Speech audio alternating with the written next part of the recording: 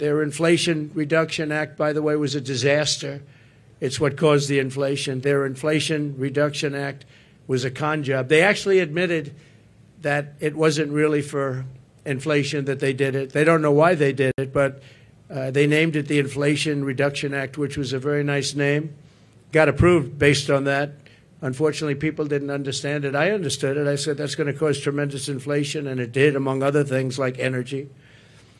She's running on the Maduro plan. We call it the Maduro plan, like something straight out of Venezuela or the Soviet Union. This announcement is an admission that her economic policies have totally failed and caused really a catastrophe for our country, and beyond that, a catastrophe in the world. Their Inflation Reduction Act, by the way, was a disaster.